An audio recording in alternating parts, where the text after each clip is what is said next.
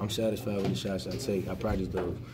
I might not have went in as much as I'd like to, but I just wanted to find the right moments to take over the game, and I did that. You know, but it wasn't just me. I mean, look across the board. Olivia had one of his best games. You know, 25. I mean, I think that's a career high for him. That's big time. And Sean D, you know, with 24, Jacoby has been playing out of his mind these past few games, and he deserved every right to start this year. I'm so proud of that kid. Like, I watched him, you know, be frustrated, hitting that freshman slump, and I told him, man, just keep working. You know, God work with hard work, man. Just keep working and don't worry about what anyone else says. Nobody believed in him, but, you know, I believed in him, and we don't care about outside noises. We care about everyone in that locker room and what we do for our program.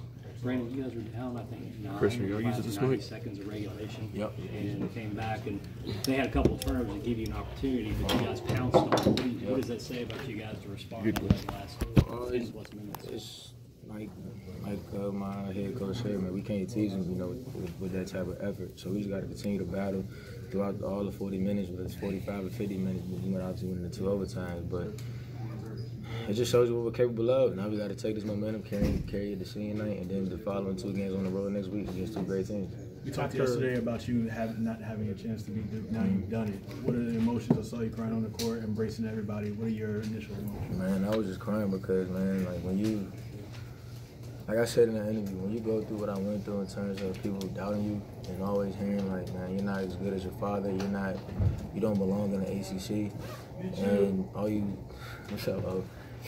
want is an opportunity, and I did that, and I got my opportunity, and I just took full advantage of it. You know, I was ready when my number was called. I was, like I said, I was over 10 at first, but I stayed with it, you know, and I hit shots when it mattered. We won the game. It was a team effort.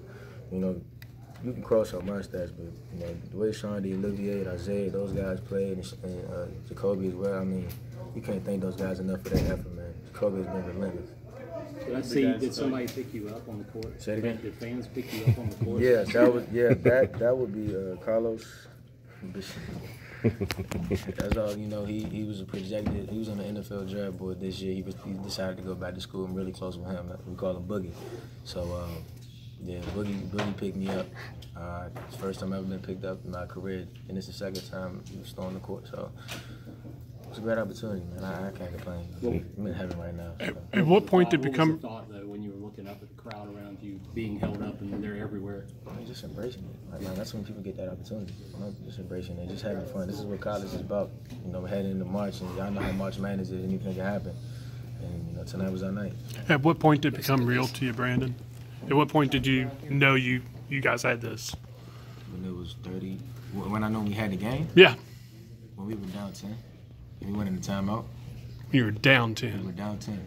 But like, let me say it was 4 minutes left, and we were in the immediate timeout. And I looked at everyone. Remind you, I still have yet to score, and everyone just kept telling me, "Yo, be chill, take over the game." Now, in the back of my mind, I want you guys to put yourselves in my position. Okay, you're the starting point guard, you're the leading scorer of the team, you're 0 for 10, and you got guys telling you to, "Yo, take over the game." That just shows you the trust they have in me. So it's like, you know what? I got this, guys. Like, we're gonna do this together. Let's get stops. Let's keep going. You know, let's build on this momentum. Let's have some momentum going into these next 4 minutes and finish the game. And that's what we did. We just kept fighting every possession. We may not have got the defensive stops we wanted to, but we did. And we went into overtime. We didn't execute the play we wanted, but we went into double overtime. And after that, you know, the rest is history. Does it make it even more satisfying considering how the last 2 games at their place ended for you guys? Yeah, I mean, it's definitely almost a humble experience. First, 2 games ago against Duke, not 2 games ago, the second time we played them last year, we lost on the last second shot. Well, we missed the last second shot, and that was the closest I've gotten the opportunity to beat Duke besides my freshman year.